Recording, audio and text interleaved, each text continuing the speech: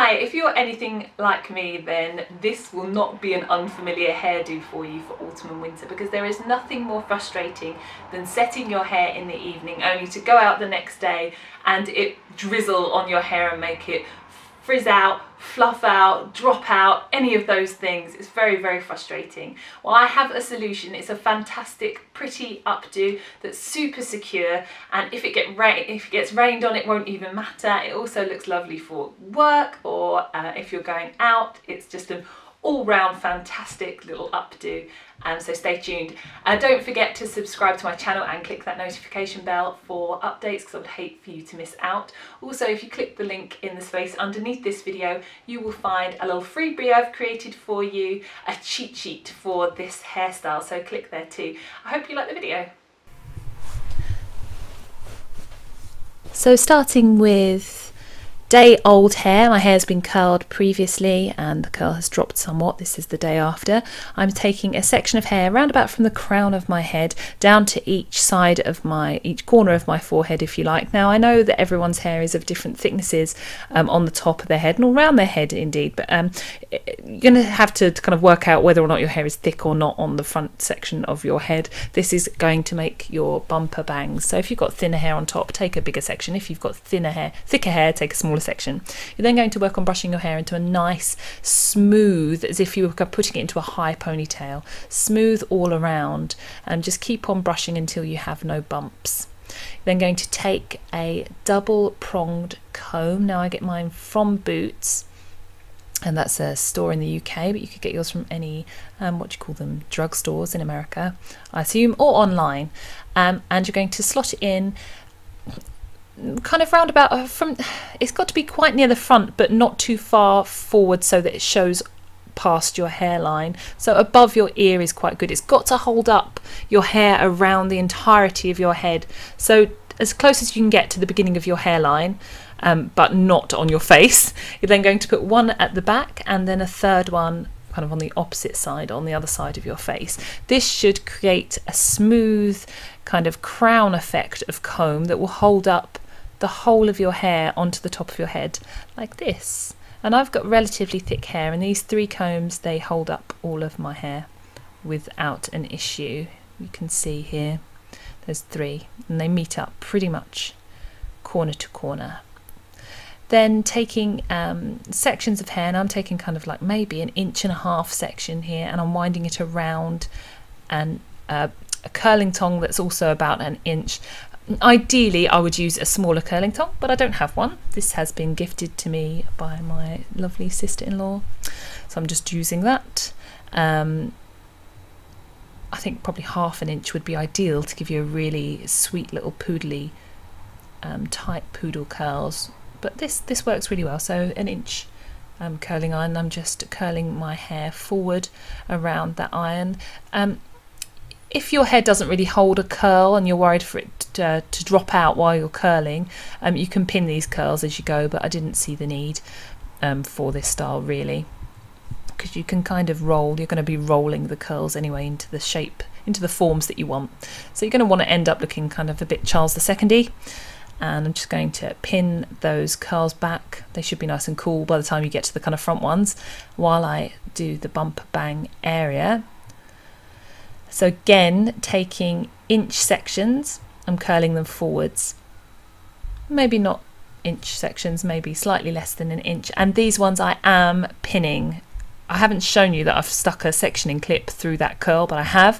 So we're going to be wrapping it round forward over the tong, and then putting a sectioning clip through that curl so that it just sits and holds. And hopefully this, along with the spray and the back combing, will give us a real malleability, and also security and hold, because at the moment there is an option to put a bun form in here, but I'm not at the moment, so I need extra security. Taking section by section, working from the front to the back, I'm spraying and then back combing from the roots to the tips each section. So I had 3 kind of rows of curls. Spray and then a C-shaped motion with your back combing brush all the way to the ends, then smoothing those 3 together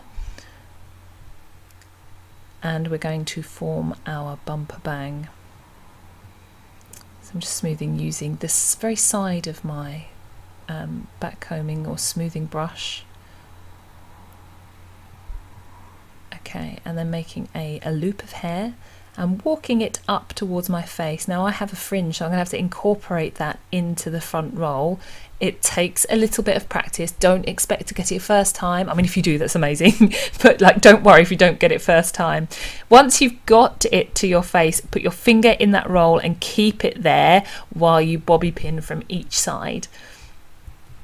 Then you can mould, because of this back combing, because of your spraying, you're able to mould your hair into a nice smiley face shape, like a U shape. And then bobby pin again, keeping that finger in your sausage, hair sausage, the whole time. You see, I'm just moulding it up so the corners of it go up. If it looks a bit tatty and messy kind of on the sides of that bumper bang, don't worry, because you can pile your curls up over the top of it, giving it a little bit of an extra spray for stability, and then unpinning these curls. Now this is where your creativity can take hold. You want to see how much curl there is left in each bit. You know, sometimes there's a bit of a dodgy end. Don't worry about it, just wrap it around and fold it back towards your head. It should form a pretty little kind of concertina. Well, you're concertinaing the curl back towards your head and then you're just pinning it. I think I'm making it sound a little bit more complicated than it is. It's probably best I'm quiet and just let you watch the video. I'm just piling the curls on top of my head. Look at that, scrunching them, pulling them apart, just seeing what's aesthetically pleasing. Obviously you're going to put them in between where the combs are. You want to centre them on the top and the front of the style to give it some beautiful volume. This is such an elegant style, but still quite playful. Not that I want to be playful, I don't know what to say. It's nice, I really like it. And so just concentrating on just piling up and trying not to get, is that ends? Do I see ends there? Trying not to get ends that stick out. You don't want to see any ends. You want them all to be rolled into your curls for the neatest type of look. If your curls have dropped, you wrap them around your finger and you pin them as you go. So, you know, don't fret if while you've been working on your bumper bangs your curls have dropped a little. You're just going to pin curl them and shove them on the top of your head. It really is quite simple. Now, for those of you with finer hair, you might want to back comb your curls before you pile them to give you that little bit of extra volume, or indeed pin a bun form or a hair rat to the top of your head before you, so behind your bumper bangs, and then put the curls on top of that. If you think your hair's not thick enough to create the volume itself, then build it up around a bun form or a hair rat, which again you can buy online, or you can make yourself even. I don't know why when I start to do my videos people start to jump around upstairs. I don't know if you can hear that, but it sounds like my daughter is literally going to fall through the ceiling. It's insane. It's very annoying, and apologies if you can hear it.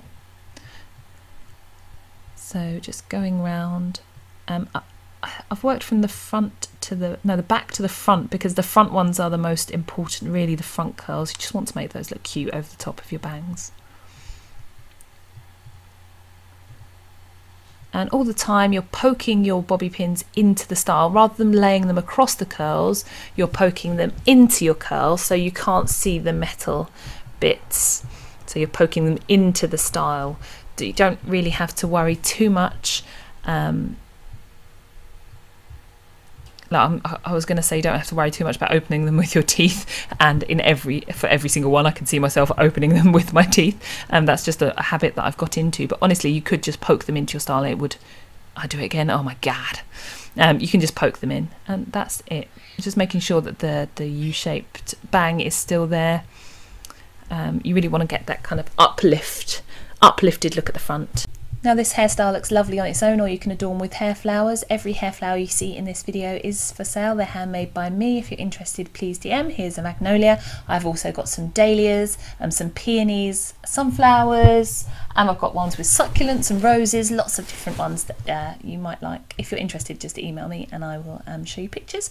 If you think your hair is not strong enough to hold the bumper bang section, then please use a cut up bun donut, which you could just insert, which will give you extra stability for hold all day. Thank you so much for watching. I really hope that you enjoyed the video. Make sure you click the like button if you did, and comment down below what your favourite rainy day hairstyle is. I'll see you next time. Thanks, bye.